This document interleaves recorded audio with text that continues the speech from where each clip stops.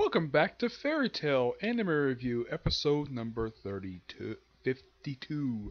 This is reviewing the 320th episode of the anime, Neo Eclipse.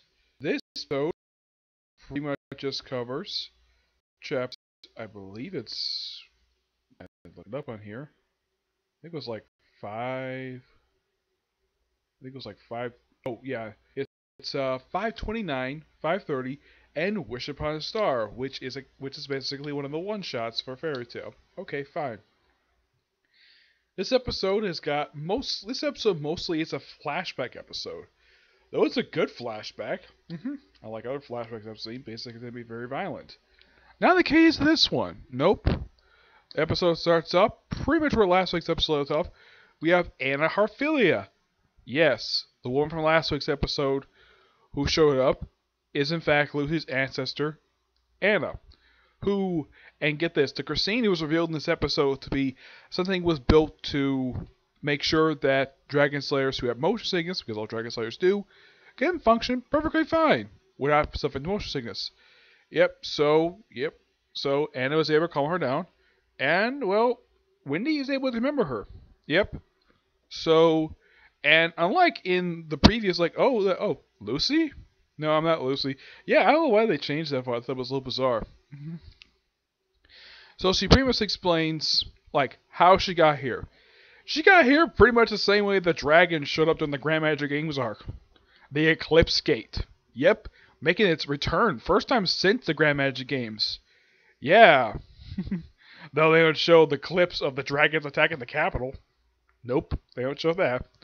But they do show off, well, apparently, they go up to 777, which is, from what I can tell, about 20 years before the events of the current where the series is right now. Yep, 20 years. Yep, and we see the princess and her bodyguard, well, the guy who later became General in the armies. Yeah, he's there. They're there in the flashback. Of course, she's an adorable little girl. Oh yeah, and something weird about the king. He looks exactly the same as he did back then. Yeah. As for why the heck he looks exactly the same, I would think he'd be a little bit older than that. But also, apparently, he's the same height as he was back then, which that is actually bizarre. I get why, appearance-wise, he looks exactly the same. But why the heck is he the same height? It makes no sense at all. Yep. So apparently it's revealed how Anna got to present day via the Eclipse Gate. How the hell this is explained is that apparently she wrote a book and it was passed down through her family for multiple generations for the past 400 years. And Lila, Lucy's mother, got her hands on it, opened the gate, and apparently opened the gate also shortened her life. So they would live a normal life with her family. Of course, as you mentioned, the adorable Lucy when she's an adorable little girl. And, well, basically, she's going to investigate a couple things. Like, first, this abnormal magic, and of course, finding the 5 children, a.k.a. Natsu, Ganjo, Wendy, Sting, and Rogue. Sting and Rogue do not make appearances this episode here as Ganjo. Natsu does. Yep. And they're explaining this while being chased by Agnologia. And, well, they have the primary 5 people from Blue Pegasus. Mainly they're not their guild master per se, but one of their high officials, Ichio, along with the triplet, the 3 guys, and Jenny, whose dress is still torn up. I would think that when they went back to their HQ, when everything was back normal, I would think that she would have gone quickly to her house. I get why the guys pretty much wouldn't have time to change their clothes, but Jenny, I'm sure she probably would love to change her dress to something a lot more nicer than those shreds she's wearing now. So they fire a blast at Agalogia. That does nothing. It causes him to eat the damn thing, and basically causes him to look like he's a fat dragon. Okay, and then they fire actual lead at him, like bullets, which do nothing to him. He just dodges them. Okay. So while this is going on, Natsu and Zerep are basically fighting at the guild hall, and we also see a little bit of Lucy and Gray. Yep. where they discuss some stuff. Of course, Lucy does not know her ancestors in present day. She does not know at all. I hope they eventually do have like a little telepathy scene where they do this. And of course, while Anya's telling the story, the ship is being rocked back and forth because all like trying to dodge from Agaloga, and they're trying to drag Agaloga to this rift in time, which is the size of a halo. Well, a little fruit. That's the size of this damn thing. So basically, we're going to something the size of a freaking baseball. Okay, fine, whatever.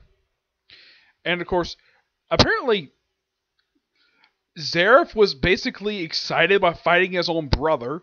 So apparently, he traps in some kind of strange black magic. Apparently, he wants Mavis's magic power so badly. And the reason why he does it because he wants to get Mavis's power and the Rift of Time to restart everything from scratch. Why? So he can end his immortality. Yeah, that's pretty much just of it. And apparently he thinks that Natsu's a stronger being he actually is. And as what goes on with Lucy and Gray, Happy suggests opening the book of END. Okay, which that's going to happen next week's episode anyways, but yep. This overall was a really good episode. I'm surprised that we haven't, like, I'm curious to, like, what is everyone else up to during this whole mess? Yeah, I get that we have, like, most of the main characters, like, the primary starring characters of the series. Also, where the heck is Carla? Yes, where is Carla in all this? She's missing. I mean, she's not with Jalal and Urza. And I'm surprised Urza did not take the time while they were distracted to briefly go grab her mother's dead body and bring it on board. Yep. As for what happens to that body, no idea because the series never bothers to explain what happens to it. I know it was desecrated, but I'm sure that Urza must have taken the time after this whole battle was over with. She must have basically found the body afterwards and gave it a proper burial. Probably buried in that cemetery where also Lucy's parents are buried. Just a nice gesture. And probably kept her clothes while she's at it too. Probably kept the nice hat that she sliced in half. She probably sewed it back up. Probably kept her collection of stuff. This overall, really good episode. Definitely looking forward to next week's episode. Which, yeah, I've changed the I'm used the Funimation house one. Next week's episode is called Blind to Love. Yep, that's the name of next week's episode. And what I looked up basically online, apparently by episode 324, they're only going to get to 538, which is interesting. So in just 4 episodes after this one, only covering 8 chapters. So that means as of episode 524, there'll only be about 7 chapters left to adapt. So my guess is this is probably what's going to happen. That episodes 325, 327 are going to cover 539 to 544, and the final episode is going to cover the final.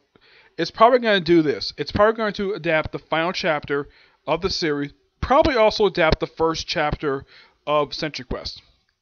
That's my personal theory, anyways.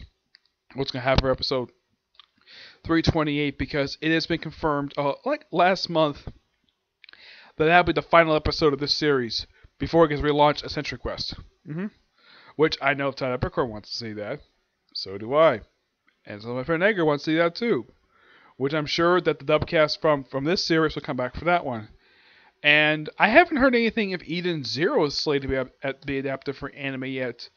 I mean, it's been out for almost 60 chapters, so that's enough for almost about 30 episodes right there. Unless, of course, they want to just do like 1 or 2 chapters per episode. But that all depends on what studio picks up. I'm hoping it's A1 Pictures because, well, makes sense. They would do a fantastic job with it like they did with Fairy Tail. That's just my personal thing when it comes to the matter of that. So yeah, that's it for this particular review. I have no other videos planned for today. Though tomorrow you have at least one video planned for tomorrow, and that'll be a review of the newest chapter of 7 Deadly Sins. Yep, until we see you next video. Bye.